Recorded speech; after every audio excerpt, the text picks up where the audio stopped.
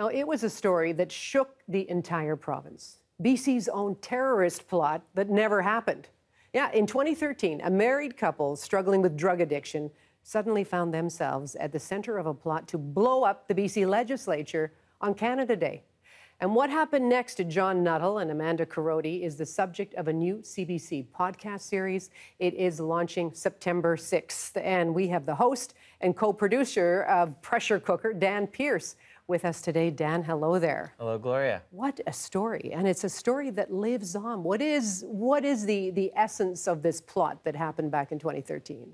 Yeah, well, I remember when I first started reading about this story in the news, and the big bullet points of the story were that a couple had been arrested on Canada Day for planting pressure cooker bombs at the BC Legislature. The RCMP touted it as a big win for terrorism, that the threat was real, but the public was never in danger, and the celebrations were all able to go on. And then everyone was kind of like, phew, good thing they stopped a terrorist attack.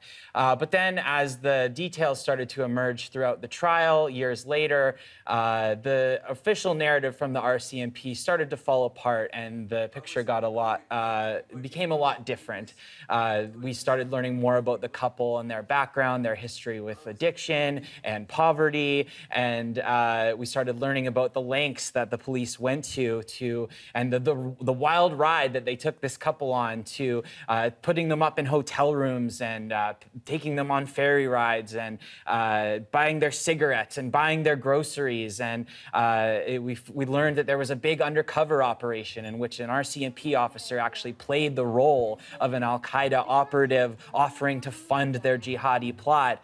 And then as this thing went along, it became clearer and clearer that this couple were not the serious terrorists that they imagined them to be, and the police started taking more and more active steps to actually carry out this plot when they were showing very little initiative to actually do it themselves. Well, it's one of those cases where truth really is stranger than fiction, no? So you've decided to put this all together in a podcast. What's your approach?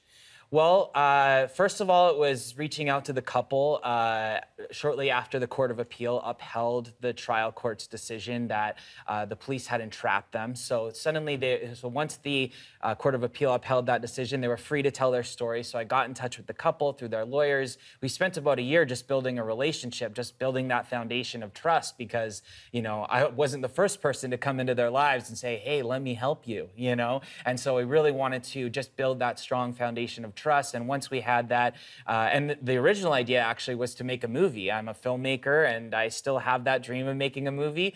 And so in research for the screenwriting process, we recorded interviews. And I've made documentaries for a long time, so I made sure to record good sound, thinking that, you know, maybe this audio might have value. And we recorded about a dozen hours of interviews with the couple, getting the story from their perspective.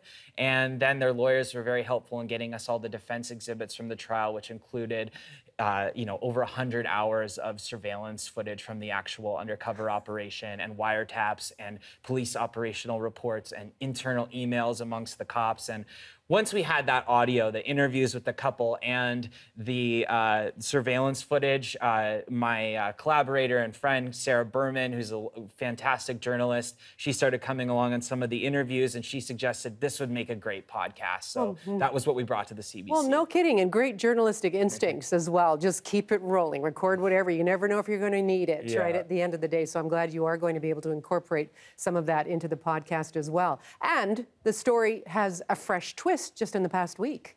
Absolutely, yeah. We just got the news that that John Nuttall and Amanda Korody have got a lawyer, and they are actually suing the Crown prosecutors, the RCMP investigators, and the governments of BC and Canada for their entrapment, for psychological damage, for malicious prosecution, and yeah, spiritual coercion, a whole litany of things that they've gone through that have caused them a great deal of harm in their lives. So that's a brand new development that's just come out in the last few days. Well, and so you've had a chance to spend a lot of time with the couple over the past couple of years. Yes. How are they today? You know, it's interesting. They're kind of back to where they began in the first place before this all started. They are still struggling with the trauma of what they've been through. They've told me about, being haunted by nightmares. And then still struggling with poverty. They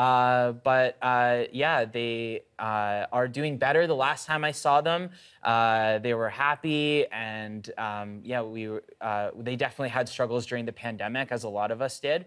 They seem to be doing quite a bit better now. Well, as you lay it all out, when you're laying out the whole story there, it seems boggling that nobody actually stepped in to stop this RCMP sting operation. Well, there were voices within the RCMP who actually did dissent from what was going on. There was a legal opinion that was given within the RCMP that basically thought that these people weren't worth it. These people weren't worth the trouble that was being put into this investigation and the cost, that they weren't serious. They're even from the undercover side of the investigation, the undercover shop was basically saying they were worrying and raising concerns that they were entrapping the couple, that they were exerting undue influence.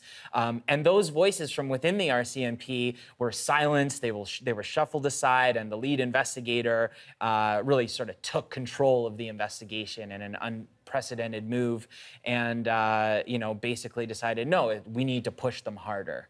And so those voices ultimately won out in the end. Well, and what do you think it is about the staying power of this particular story that, again, unfolded almost 10 years ago?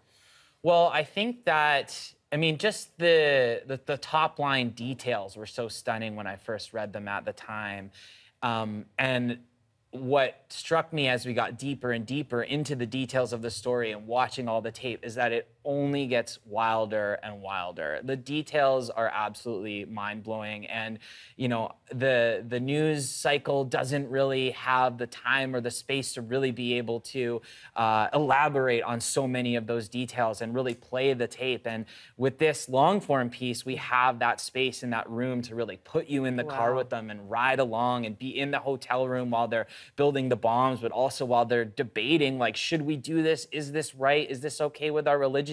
Are we going to be killed if we back out of this thing? Because they thought they were dealing with Al-Qaeda. So just there's such a depth of detail to this story that we're able to get into now that really hasn't been heard yet. I cannot wait to hear this podcast, Dan, and look forward to the movie version, which it sounds as if you got lots of material for that too. Yeah, fingers crossed. All the best to you. Thank you so much.